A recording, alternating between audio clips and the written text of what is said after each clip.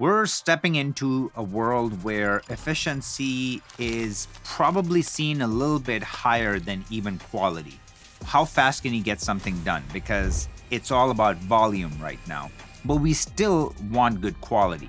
So this is exactly the goal of this video. With my 15 years of experience as a professional editor and a colorist, I put together these 14 shortcuts that will absolutely, I guarantee you, will make you about 80 to 90% faster inside Resolve. And if you want even a bigger unfair advantage over your competition, I've put together a training that is based on your guys' biggest pain points. It is absolutely free, comes with practice footage so you can put everything that you learn to use.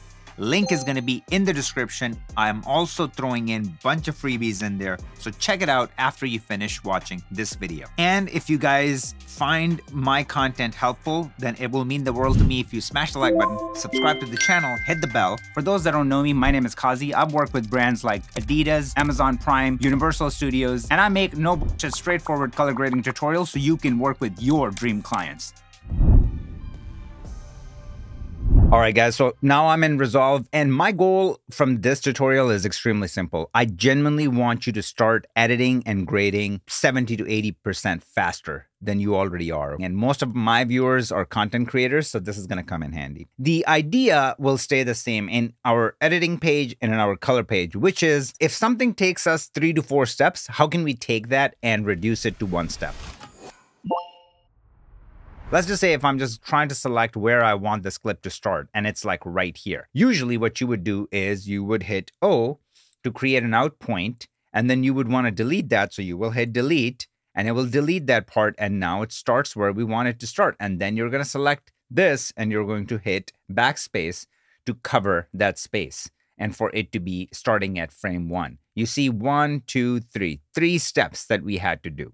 Or this can all be done in 1 step, which is Command, Shift, left bracket, and just like that, we can do this. And this functionality is called Start to Playhead. And we can do the same thing on the other end. So let's just say if we want to then end it right here, we can just do Command, Shift, and then right bracket, and that will be end to Playhead. Now imagine doing that to hundreds or thousands of clips. Moving on to our second, one of my favorite features. If you are working in your editor page, you will be constantly zooming in and out, okay? And to do that, I'm gonna take you to DaVinci Resolve keyboard customization. I've mapped these keys. If I go under View and scroll all the way down to Zoom, you'll see it says 1, 2, 3. So 1 for zoom out, 2 for zoom in, and then 3 for zoom to fit. It won't be like that on your end. You're probably using these complicated keys to do the same thing. It takes your hand away from like where it should be sitting. So I've gone ahead and mapped 1, 2, 3 to this because it's more important than say for me to do multicam editing, which these keys are used for multicam editing. So if there's an overlap, it's not going to be a problem unless you're in a place where there's actually multiple uses in the same place, and then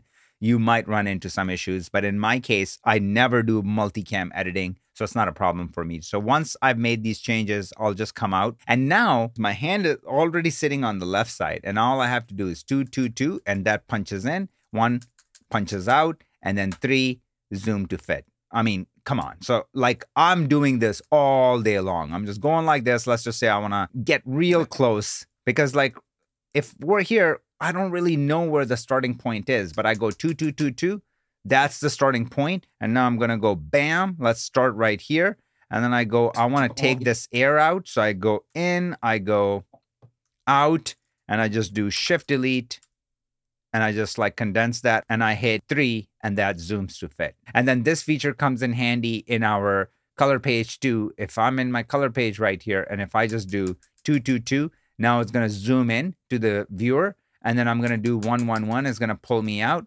And then if I do 3, it zooms to fit. All right. Another super useful one that I use is jumping between all these important pages to me. So I consistently jump between edit, color, fairlight, and deliver. So I've created another custom keys for that. And if I click on 4, I'm selecting edit page. If I hit 5, I'm selecting color. If I hit 6, I'm selecting fairlight. If I'm hitting 7, I'm selecting deliver.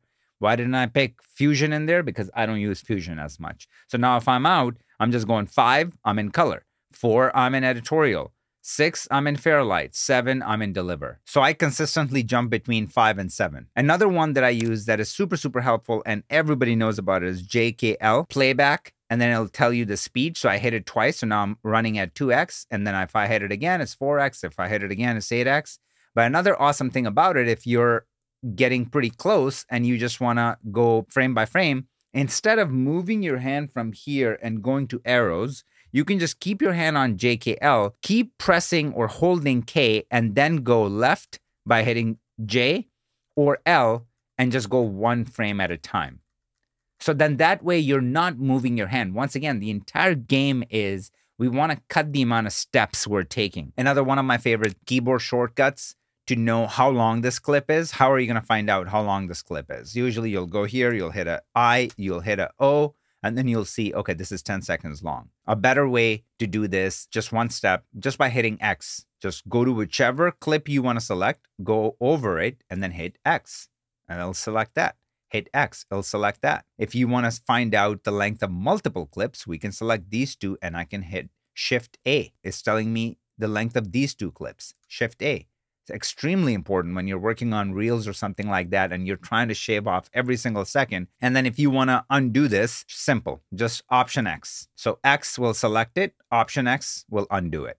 Another one that I use all the time is, let's just say if I make an edit, how is it looking going from this clip to that clip? I want to keep playing back around this area to like find out how I feel about this edit right here. So usually you will go hit I, you'll hit O, and then you'll do a loop and you'll do a play. And it'll play through and then like, you know, it'll end here and then it'll play again so you can see what the hell is going on. Now, all I have to do, just hit a slash and like watch this.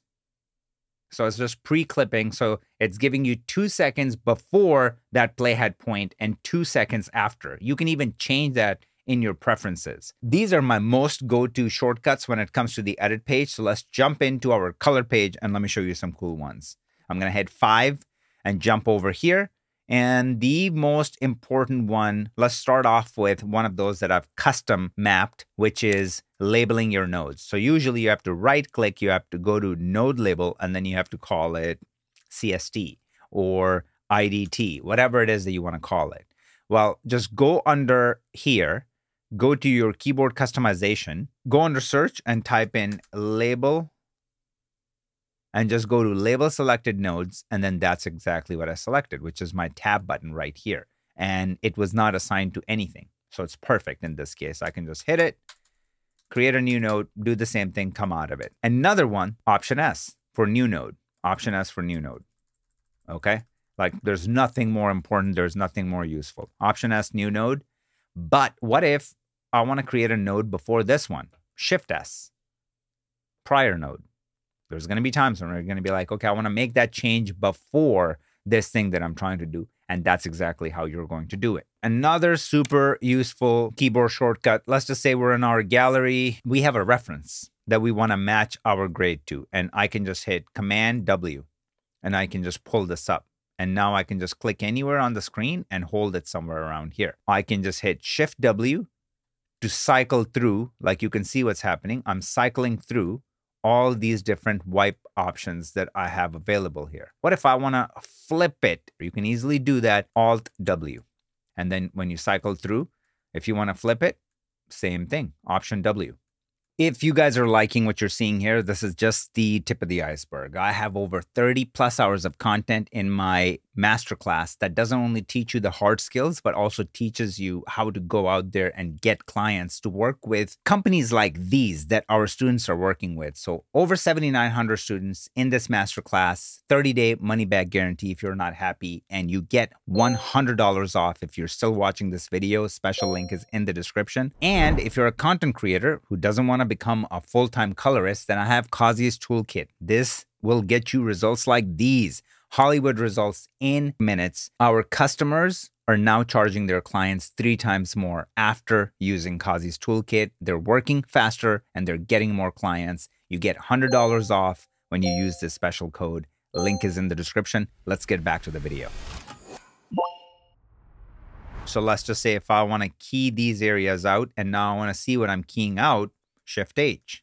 That's only going to show you what you're working on right here. And then you can go ahead and click here so you can just see the key in black and white to make finer adjustments in a case like ours. So we can just spread this, and now it's like really selecting what I want to select. I can go under denoise and denoise it quite a bit, come out of it, and now hit Shift H again. And I have all of these selected. And now I can just go here. And if I want to make some adjustments, make them more red, you know, like make them more, like pull the color out of them a little bit, maybe pull the saturation out even more. Whatever it is that I want to do, I can just control it and do it that way. And then I can hit Shift H to see what I'm working on, or see it in black and white what I'm working on. Once you're happy with the grade that you've done, you can just go ahead in your stills and just hit Command-Alt-G. And that will save that grade. So now if I delete this, I can always just come here, right click, and apply that exact grade onto my footage. Another most important one, let's just say if we have made these changes to our image, we brought it up, we brought this down, whatever it is that we did, if we want to see before and after, just Option D, turn your node on and off.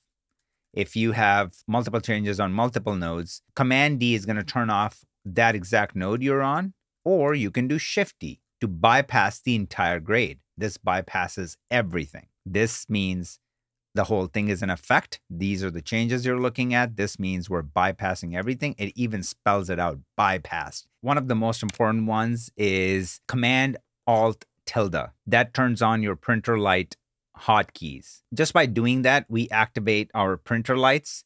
So let's just say in this shot, I want to add more magenta. I can just go here, and obviously you're going to be using your numpad, but if we want to add magenta, we can just hit 2. Let's just say if I just keep going and keep doing that, you can see now before and after, we just kept adding magenta. So if there's an image where there is just a clear color cast and you want to pull that out, you can easily do that. So let's just say in this image, if I'm just going, it's a bit too warm, but it's just more, a little bit more on the green side. I'm seeing it right here, right?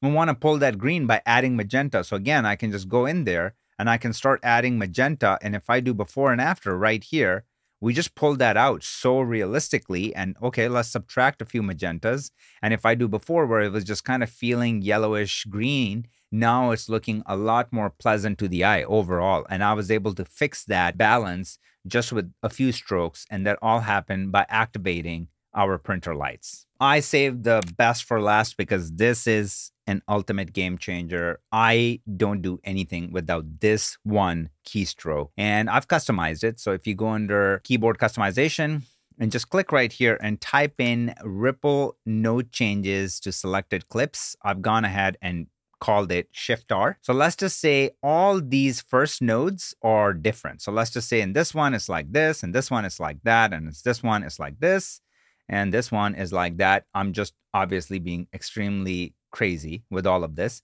But then in this shot, I go to the second node and I go here. What I want to do is I want to just basically add more contrast like that. And now I want to apply this to everything. I can just select all these other clips and I can just do Shift R and just look what happens. It left the first node as is, and on the second node, it added that contrast on all of these clips. I mean, how amazing is that? If you have crazy complex node trees with anywhere from 12 to 30 nodes, and you're working on something like that, and you want to, the client gives you feedback, hey dude, go easy on the contrast, and now you have like these 300 shots. Let's just say you have like 60 shots in one scene, and you want to just go and change that. You can just go to that node where you created contrast, lift off a little bit, grab those 60 clips, and just do Shift R, boom, in one shot. Between custom mapping and what already exists in Resolve, if you memorize and learn all of these shortcuts, you will guaranteed be working 80% faster, if not more, inside Resolve. So there you have it. Let me know which of these you found most helpful. Is there anything that I forgot to mention? If you have any content suggestions, drop them all down below. Do not forget to check out the special links in the description. That said, I'll see you guys in the next one. Peace, fam.